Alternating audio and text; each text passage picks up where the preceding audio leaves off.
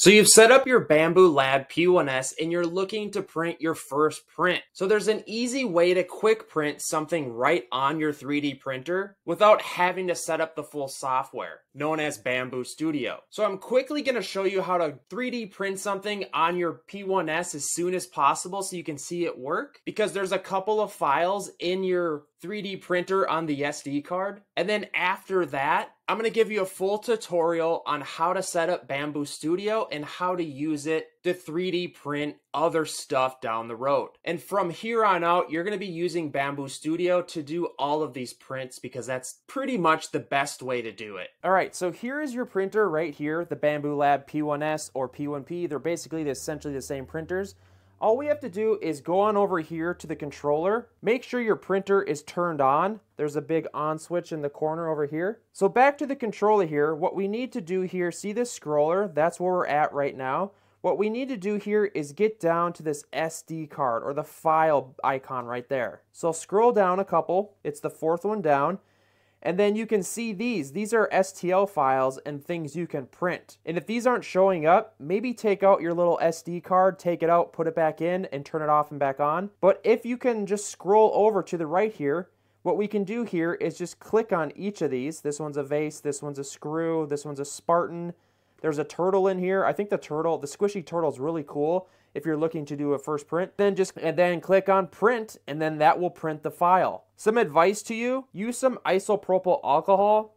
I use this stuff, it's 70% iso alcohol, and then clean the plate with a paper towel just to degrease it. I do this in between every single print, and you should probably do the same as well. It helps with adhesion issues with the 3D print plastic sticking to it. So that's how you can quickly 3D print something on your Bambu Lab P1S, P1P. Now I'm going to show you guys how to set up Bambu Studio, which is essentially the slicer software that you're going to need to know moving forward on how you can print stuff. And by the way, you can also download Bambu Studio on your phone and quickly just directly print things from your app on the phone.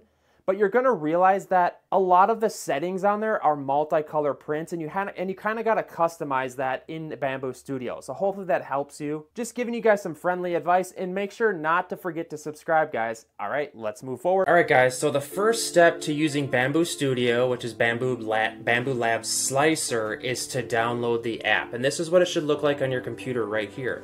All you do is click in, set up your printer. It's going to walk you through connecting your printer to the Wi-Fi, and it works really slick because once you connect to the Wi-Fi, you can send prints in between your printer and this software or the app really easily. So once you open Bambu Studio, this is what it looks like. And what you can do here is you can either start a new project from raw, if you click on new project right here, or you can open an existing project. Chances are, I'm guessing you're pretty new to this and you're looking for things to print. You don't have other projects. And also, if you want to go on their marketplace, Bambu Studios, all you have to do is click on this over here in the right-hand corner. It says More. This is kind of like their marketplace for finding prints. It's also known as MakerWorld.com. What's really cool about MakerWorld is I have found that these prints are designed for Bambu printers specifically. So like they're gonna print very well, high quality stuff, and it works great. So what you can do is start by searching for something here. Let's just search for a Pokemon. We've been printing a lot of those. My daughter absolutely loves them. Let's do Pikachu. And what you have to do here is click through the prints and find the one you want here. And all you have to do here is what you can do once you choose it here, you can choose single color. You know, if you have a single color printer, this is obviously what you want to go with. But if you have like an AMS, then you can choose the other stuff here. It says multicolor AMS. Let's just do a single color because I feel like that'll be a little easier. And then just click here, download or print. You can click to open it in the Bambu Studio directly, so it will just automatically load, or you can download the STL file. I tend to just open it right in the Bambu Studio because it's really easy. Just import into Studio, open Bambu Studio. There's a bunch of notifications or alerts to walk you through this. And then it's gonna automatically load into Bambu Studio. You may find that Bambu Studio kind of like will lag down your computer a little bit depending on the quality of your computer, right? So this is going to take a minute here, and it's automatically generating the file, pulling the STL file into here. And if you're not aware yet, STL files are kind of like the main file type that you use with Bambu stuff. So this is the Pikachu right here, and all you have to do is you can scroll with your mouse to get in closer, then scroll down. You can also use the up and down keys. You can click, left click, and then drag and get a three-dimensional view of it, which is pretty cool. So what I first usually start with, like say if I'm gonna print the Pikachu here, you usually start over here on the left-hand tab. So first start by making sure you have the correct printer. I have a P1S connected here. And the plate type, make sure you have your plate. I have a textured PEI plate, which came with the P1S. And then you want to choose your filament. If you have just generic PLA, if you have matte, silk, you can choose that. General PLA, usually you just want to get like the type of filament.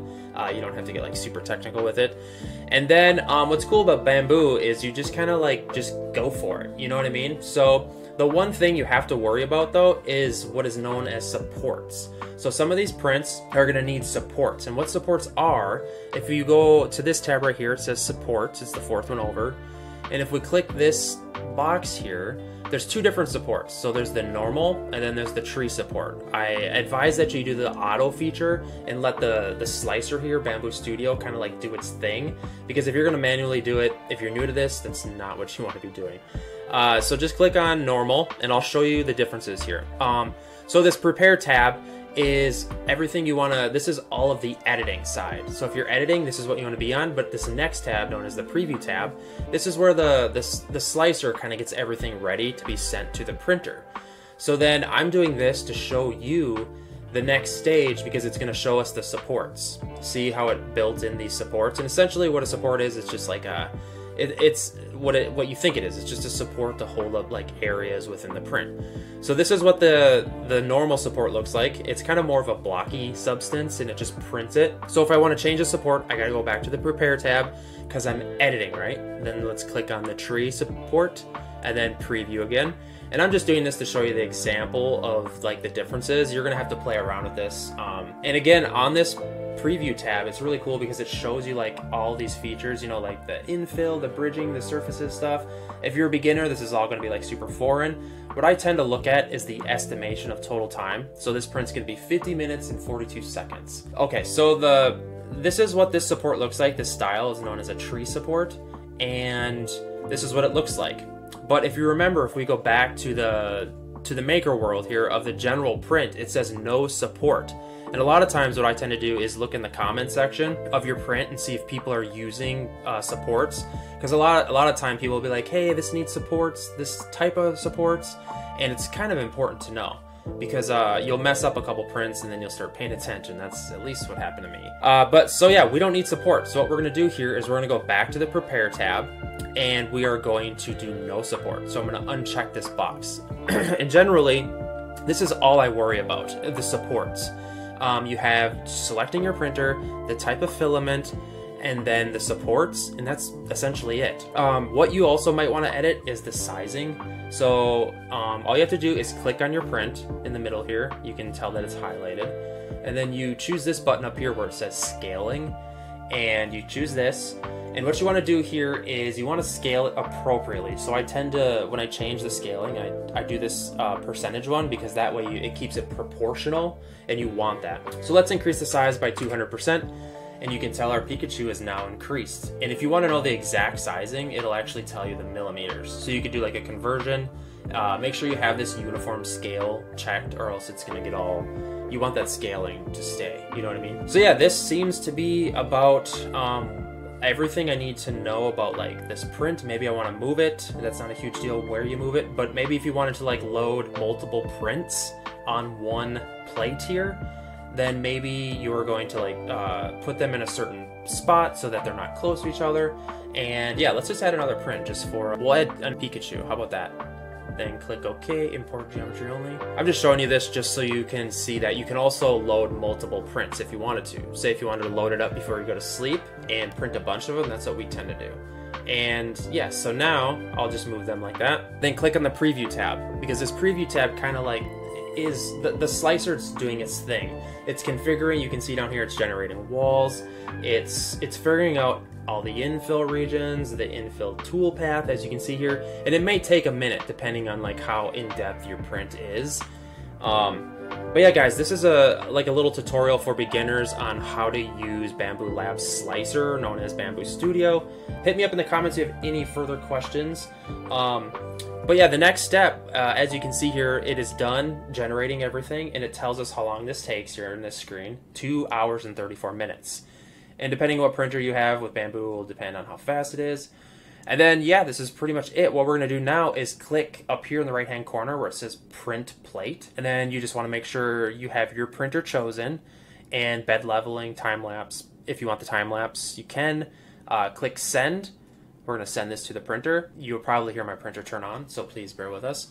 This is going to take a minute here to send to the printer, depending on like how in-depth your print is. Again, this is the next screen. You'll notice that Bambu, the studio here, it's moving through the tabs here. We have prepare, preview, and now we're on device. And then this is the stage of the device, which is the printer, and it's downloading it. You can see here, it's downloading it to the printer. And when you set up Bambu Studio and connected your printer through the Wi-Fi, this is how it's going to be sending everything here. What's cool here is we can get into the micro SD card here as well to see what's on there.